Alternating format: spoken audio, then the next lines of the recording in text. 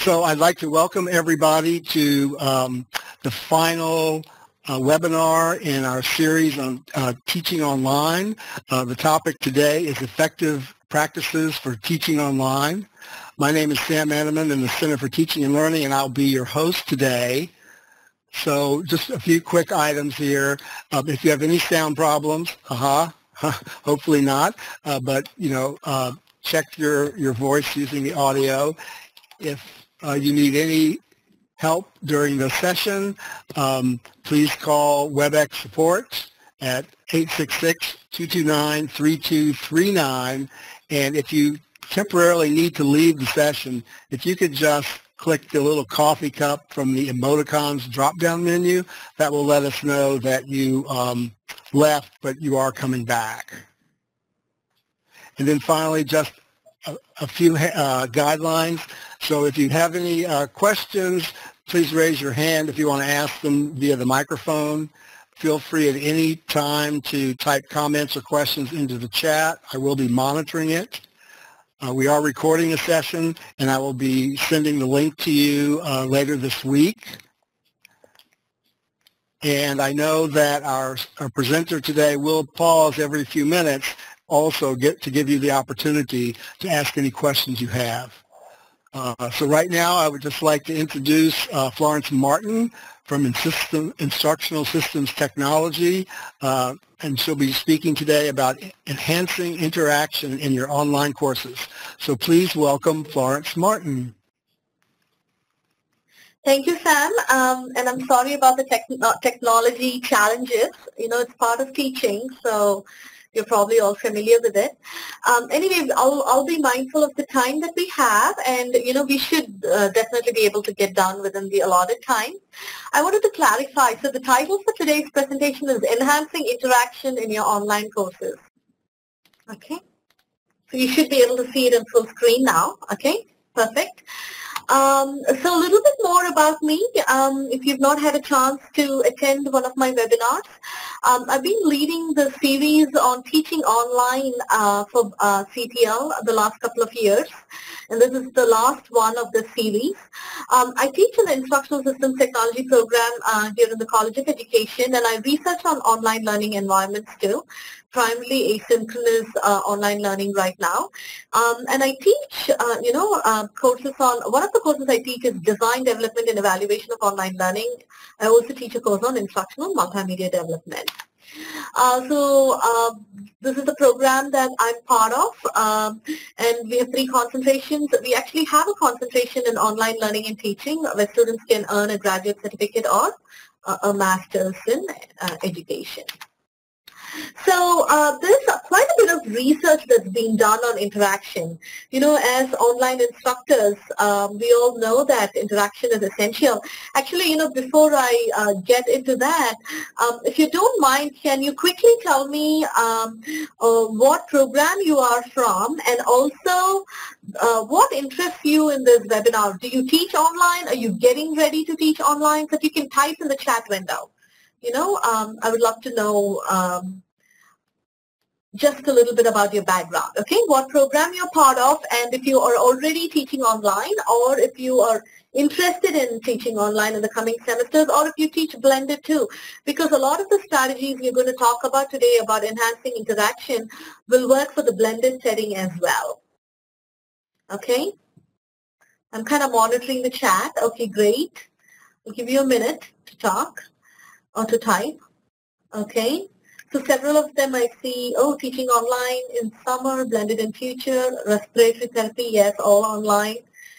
School of Nursing, all online, Teresa says. Okay, and says getting ready to teach Research 6101, okay, from hybrid to online. Elizabeth, okay, she's a doctoral student and develop online courses. Okay, great. We'll do blended in the future. Okay, excellent. Good to know that you're all interested in teaching online or doing some kind of online teaching right now. So we know that in an online course, interaction is critical and it is crucial to student satisfaction and engagement. That's what researchers found, and it enhances the effectiveness of any distance education course, right? Compared to a self-paced course, the students have to do it by themselves without any interaction. It doesn't mean that more interaction doesn't mean it's going to be always better. So, a balance is essential, and also it's essential for active participation. So one of my biggest concerns, when I started teaching asynchronously online, so I've been teaching asynchronously online for 3 years. So before that, for 7 years, I taught synchronously online. So WebEx was my primary mode. So when I made the switch, initially I was a little nervous. How do I get to know my students? How do I build relationships? So those are all questions you have, right, when you don't meet them anymore face to face. But surprisingly, you can do quite a bit of, establishing relationships and building a sense of community and building those connections even in an online setting. And interaction is very critical to that. So here are a couple of different definitions on interaction. So I want to give you a little bit of theory, and then, we'll spend the rest of the time talking about strategies. Daniel and Marcus, they defined interaction as an activity in which a student is in two-way contact with one or more persons. So, it could be another student, it could be the instructor. So just where a student is in two-way contact. And Gilbert and Moore, they define interactivity in a computer-mediated instruction as it's a reciprocal exchange between the technology and the learner.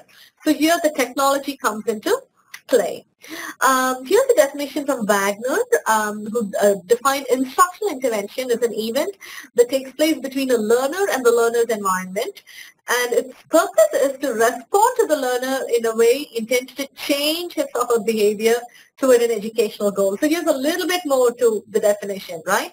So there is a change that happens as a result of this interaction, and I think, that is critical.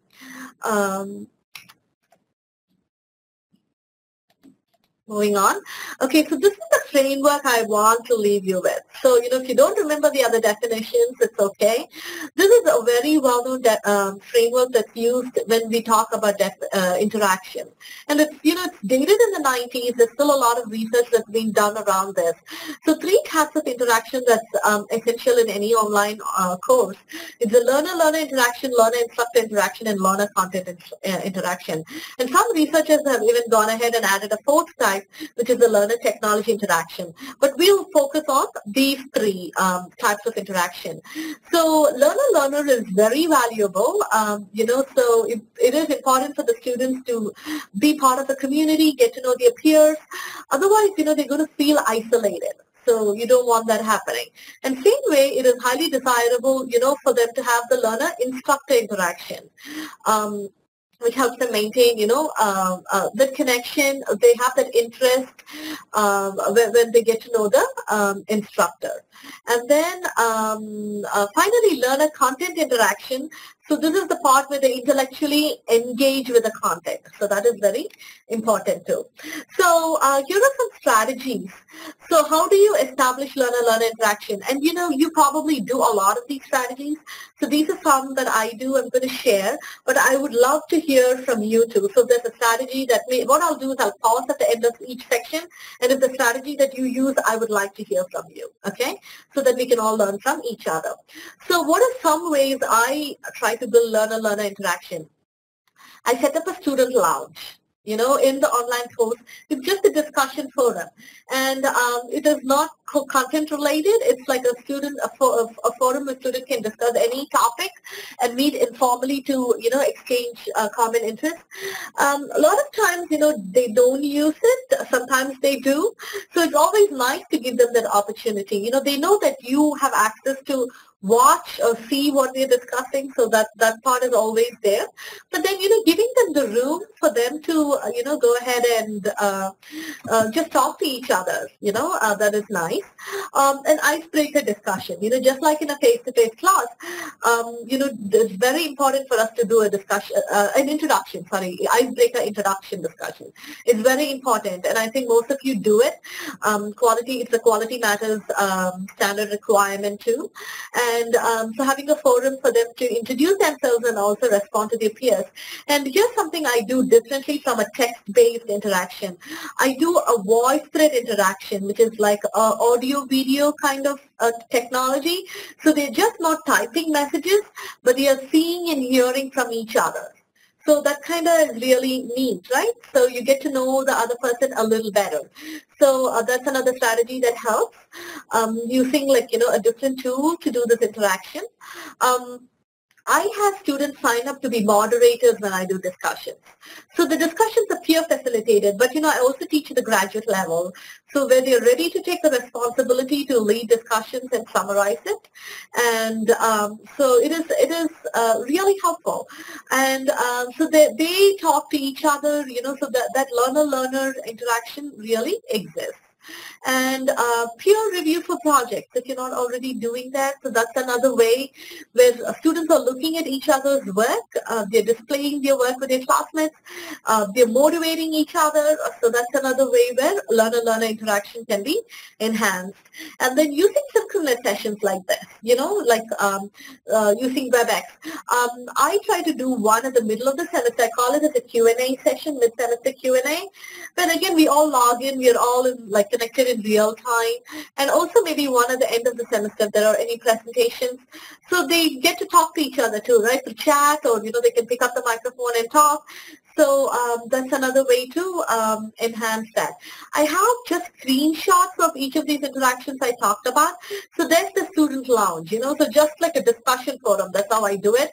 The icebreaker introduction, I talked about VoiceThread. If any of you want to take a look at it, it's voicethread.com. You can just go and, what I do is I model it too. I do my introduction on VoiceThread as well, and then they get to do theirs. And this is the one, again, I make them sign up to be a forum moderator. I give them instructions on, what all do you need to be able to do as a moderator. So that's what the bulleted points are. Encourage discussion, maybe open-ended. And then you have to summarize at the end of the week. And they get to pick which discussion they want to facilitate. So it's kind of a little bit more, based on interest. This is peer reviewing, you have peer reviewing opportunity. So those are just briefly, I think I had about 5 different strategies on learner-learner interaction. So this is a good time to take some questions, or also hear from you if you use any other strategies. Do any of you use any other strategies on learner-learner interaction?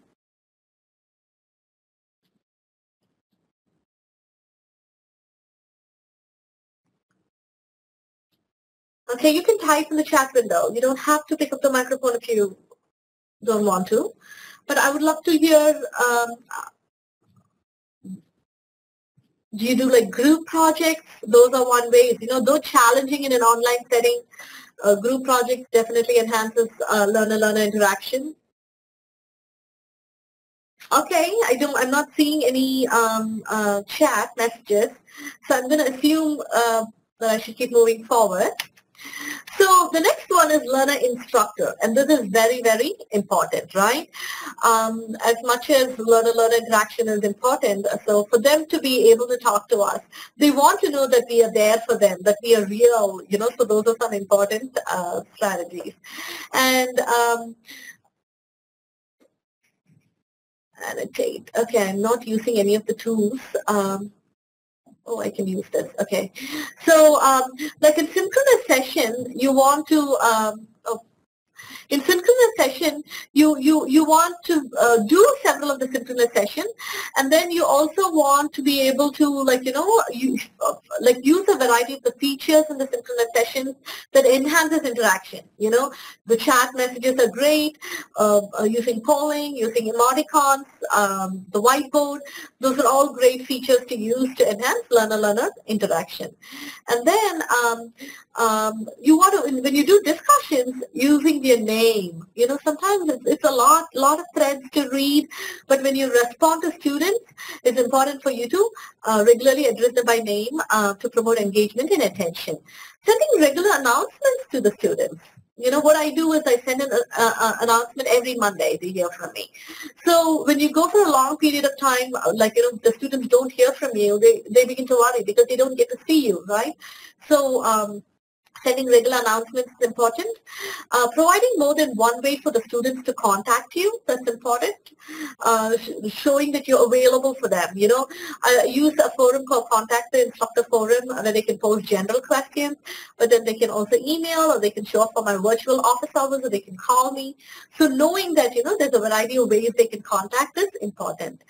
Providing online office hours is important. And here's the other one, and this is a quality matter standard and a very important one.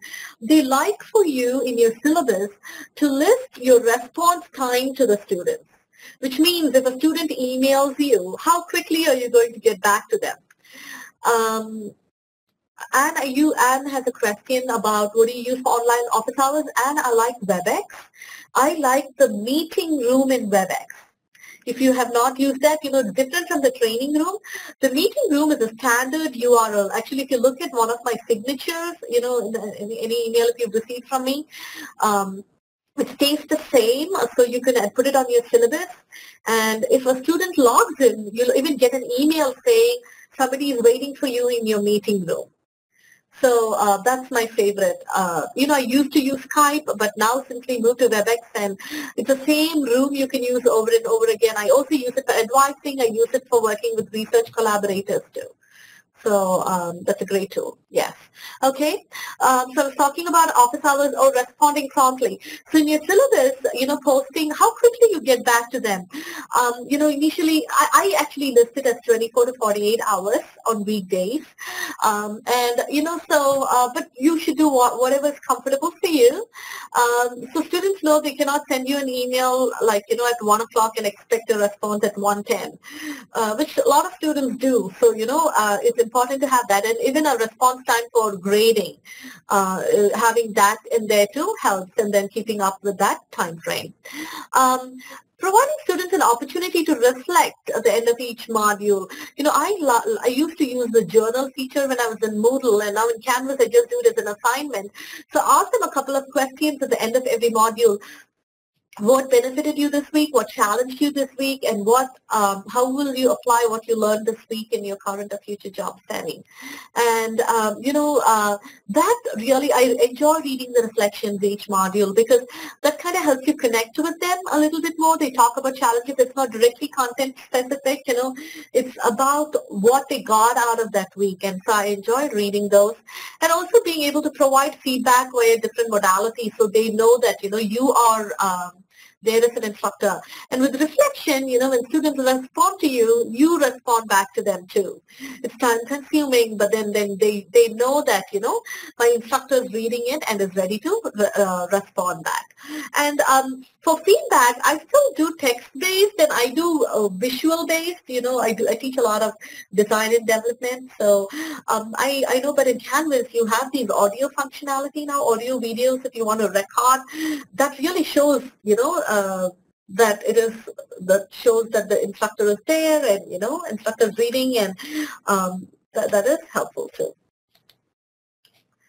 Okay, moving on. So I have slides for each of those. So this is the WebEx tool. This is actually the meeting room, and this is the one you asked. It's very similar to the training center, just a slight difference in the look and feel. It is, it doesn't have the breakout room option. So that's the only thing, you know, but if you're doing a meeting, technically you shouldn't have to be doing breakout room. Elizabeth says Canvas also has a meeting option for meeting online and holding office hours, but you can't easily access recording long time. Okay, so is this when you click on conference, Elizabeth? It's probably the big blue button. Is that what it's taking you to? Okay, yeah, you're right. Yeah, the thing about the WebEx is, you know, it's the same link. You don't have to create it. I don't know. I think for Big Blue Button, I think you have to create each time, I think. Okay. And here are the forums I talked about, announcement forum. I have one titled announcement forum where they see an email from me. Actually, I post a message and, generates an email too, right? And there's the contact the instructor forum. So general questions, I tell them to post it there. And then when they post it, you respond, everybody sees it. So especially if you have large class sizes, you're kind of like, saving the time from responding to individual emails. Virtual office hours, here's like a variety of other tools too. You could even do Google Hangouts these days since we are now a Google campus. We use Gmail. Skype is there, but there's WebEx. This is the reflection. This is the feedback and reflection I was talking about. So these are the questions I asked. The A, B, and C on this slide.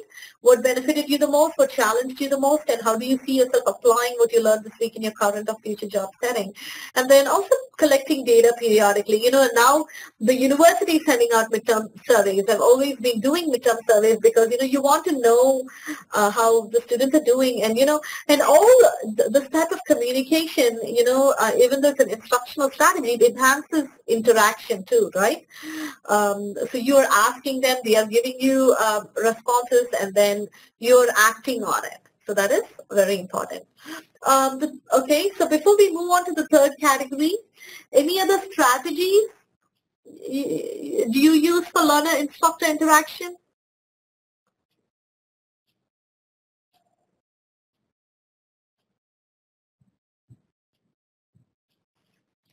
Okay, not seeing any responses. I'm keeping track of time. Okay, so here are a few about content. Okay, this is the learner content. So, okay, that Elizabeth, she's addressed by students by name. Very good. I think it's very important. Yeah, sometimes we might think, it's a little thing, how much of a difference can it make? I think, but if you are a student, I think, it really makes a difference to them in discussion. And I also try and do it when I grade, like, when I put comments in the comment box, I try and address them by name too. So for content, presenting content in more than one format, text, video, and audio, which is nice. I use, book chapter readings, articles, but I also do instructor-generated like e-lessons. I do Camtasia recordings. So that helps. So even if I don't see my students, they see me, right? They recognize you and they feel that they know you. So those are nice things. Games and simulations to keeping the students' attention, providing links to online resources which allow students to explore the topic in more depth. Sometimes, you could give recommended material and then also optional material, additional resources they can explore, using audio and video clips for guest lectures. So these are all interaction with the content. And then finally, even the synchronization again. I think synchronous has come up in like all three categories. So synchronous, like, when you invite guests, like guest talks, guests for doing talks and lectures, and also for student presentations, they engage with content with each other. So those are some ways to do it. And guiding students to generating their own content, so moving higher in the Bloom's taxonomy level where they are creating content. I think, that's helpful. Being in an instructional technology program, we're always asking them to build something, so rather than write papers. Writing papers, it doesn't mean it's not important, but then, also doing other levels of activities, generating their own content. Requiring participation in discussion forums, where, students reflect and build on content. I make them do one every week. My modules are every week. So, and then also doing self-tests. Again, they're like working with, checking the understanding of content and keeping the format of your lessons consistent. That's important too. So I used to use a table-based format. This was in Moodle. I still do a table-based in Canvas too now. I've just gone into a linear, like a single column table now. Whereas I did a different, so every week, they'll see something like this in my course. So they know that, this is what I do in terms of content for this particular week. There's objectives, readings and resources, e-lessons, and then for activities, they do a discussion, this assignment, and a reflection. So I talked about, when the talking about content, doing instructor-generated material, there's a lot of resources, external resources that we might use, but it's also sometimes nice to have like a short clip from us, even though it takes time for us to record it. You can reuse these. So I recorded on Camtasia and I upload them to YouTube. You could put it on, the media gallery in Canvas too. That is important in terms of content. So that was a quick look at, learner instructor content. And I would like to hear from you, what are the types of content do you guys, what are the types of interaction you do in terms of learner content?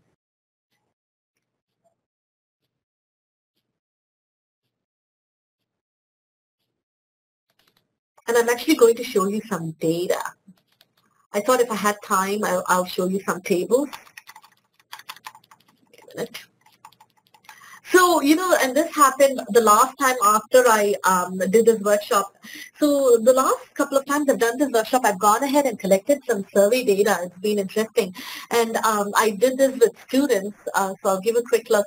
I shared a few strategies with you, so we created an instrument, I think, if any of you are interested in looking at the real data, this study should come out soon. It's under Revise and Resubmit an online learning journal. What we did was we came up with a longer list of engagement strategies, but in the MOVE framework, I think at least 10 strategies. I want to say 27. And these are the ones that are really highly rated. We said we had about 155 students respond to it, and we asked them which of the strategies they thought really, engaged them in the course. Yes, Sam, I'm going to come back to the comments in a minute. So introducing themselves using an icebreaker discussion, students really valued that. They thought that was very important for learner-learner interaction. Working collaboratively using online communication tools, they thought that was important. Interacting through student presentations, asynchronously or synchronously. The asynchronously is like, they could record their presentations and still share it. So that was rated high. Having choices in selection of readings that drive discussion group formation. They liked that, and even peer reviewing classmates' work. So, it was on a scale of 1 to 5. 5 is very important. So, you see that. So this is learner-learner. So when you compare learner-learner to learner-instructor, the ratings are even more higher. So here were some of the top ones that came. Sending regular announcements, they thought that was very important to hear from the instructor. Posting grading rubrics for all assignments, creating a forum for students to contact the instructor with questions about the course. Posting a due date checklist at the end of each instructional unit, referring to students by name in the discussion forum that came up high, Elizabeth just mentioned it, and then creating a course orientation for students. They thought that really helped them engage with the instructor too.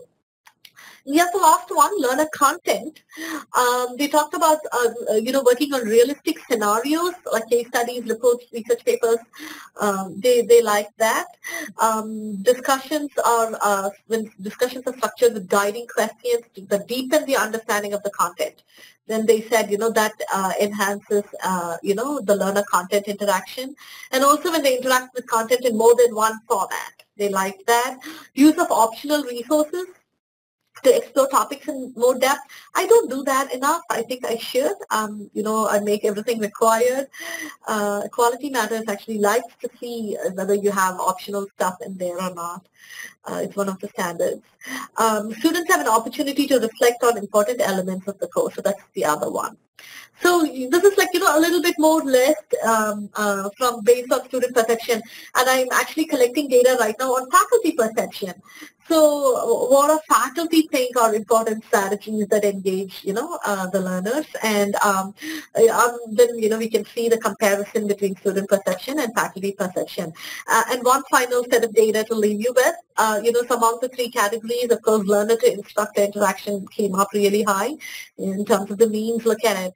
So learner to instructor was 4.15, learner content was 3.99, and then learner to learner was at 3.63. So We also had some open-ended questions. We asked them about other strategies, but I'm not going to get into that. Let's look at, what comments came from our attendees. Okay, Herman Smith, okay, says set up groups in Canvas and have small groups work on a project. Yes, that is very nice. Then Elizabeth says, recorded tutorials of how to code or use software. Yes, that's very important too. Like demonstrations, right? Yeah. Screencasting to show. Yeah, those are great strategies. Especially if you take the time to do that, they totally appreciate that. Okay. Anything else? I know it was quick.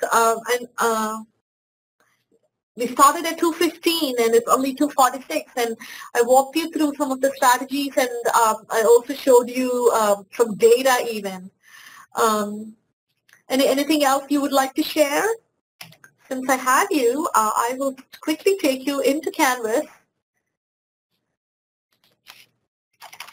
since I already have my desktop share.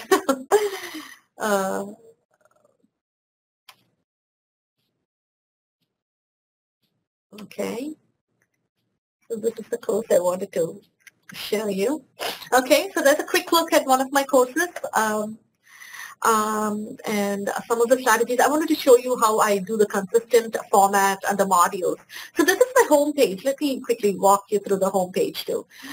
So I create these icons. I just use different colors for different courses. So I do a course overview about the instructor, syllabus, schedule. I do a getting started module, which you call it as week 0, course modules, the different forums, and student resources. So I'll show you the Getting Started module and the course module. So Getting Started module, I have a lot of documents for them to go through, the syllabus, schedule, books, grading policy, the project. But then there's also activities for them to complete, which involves a course orientation, which is in Camtasia, recorded. And then at the end, they take a Getting Started quiz. So they do all this and then they take a quiz. Course orientation, and there's the introduction discussion by VoiceThread, or I gave them the choice of VoiceThread or Animoto this time. So, that's another nice tool to use. And then the sign up of like for facilitating discussions. I had a screenshot in there. I make them do right in like week 0. Make them do a readiness survey. I use this out of Chapel Hill. They have readiness survey, and it gives them feedback. If they're not ready on something, how can they get ready? And then also to configure their Canvas profile. Even like, putting a picture up, simple things, but, it makes a difference. So another quick thing I want to show you is one example module. So, if you look at my module page, I still use the module functionality, but what I've done is I've created pages. So instead of putting all of them here, I used to do that, but then, this is a little bit different. I have a page per module, and then for each page, I have all the elements in there now. So objectives, aligned objectives, and there's the course goal, which takes you back to the goal. Tasks, exactly, what are the different things they have to do. There's the readings, resources. This is my e-lesson, let me click on it. So I can actually maximize it if you want to see. So like, I would say 10, maximum 15 minutes. I shoot for 10 minutes when I record these. And then there's the discussion. Some weeks there's an assignment, some weeks there's not. And then finally the reflection. And if you look at it, each week it's the same. So, I stay with the same consistent format. And that helps the students. And then going back to home again, I'll show you quickly the forums that I do, because this is part of the interaction too. So this is the announcement forum I mentioned. Anytime I put an announcement, it goes there. Contact the instructor forum if they want to talk to me, or like any general question. And student lounge, and this is where the discussion forum summaries the facilitators post. So that is a quick look, 2:50. I would love to take questions. I hope this was beneficial to you, and I hope it was worth the wait. And if there's anything, I can help with in your online teaching endeavor, don't hesitate to reach out to me. I'm housed in the College of Education. Any questions? or any thoughts?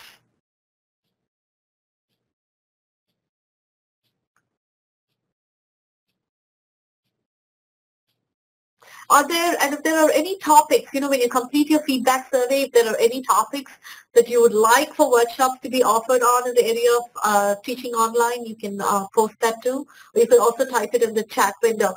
We have done workshops on interaction. We've done workshops on instructor presence.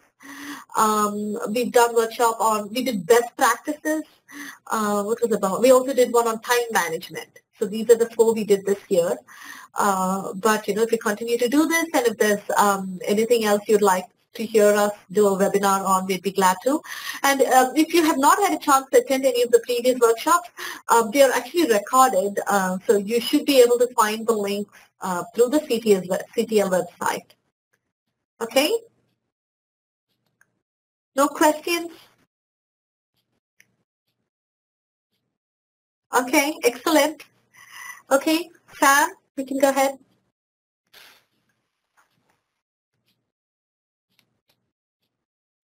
Okay, well, thank you so much, Florence, for your excellent presentation and series. We really appreciate it.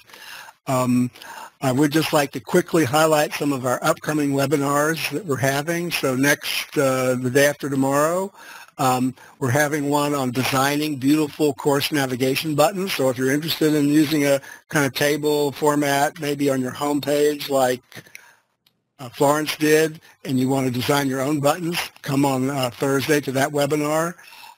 Next week, we have another in our series from Students' Pathway to Success, a faculty guide. This is an ebook that our top 40 Academy faculty created a year and a half ago. And this time, they'll be talking about the chapter Learning How to Learn. And then finally, on the 29th, we have another professor talking on research-based best practices in online cooperative learning. So if you want to learn a lot about group collaboration in the online environment, please sign up for that webinar as well. And then finally, since we're here, the middle of the afternoon, and you were all so very patient, I want to offer everybody a virtual treat, a virtual dessert before we finally wrap up this presentation. So please go ahead and enjoy your virtual dessert.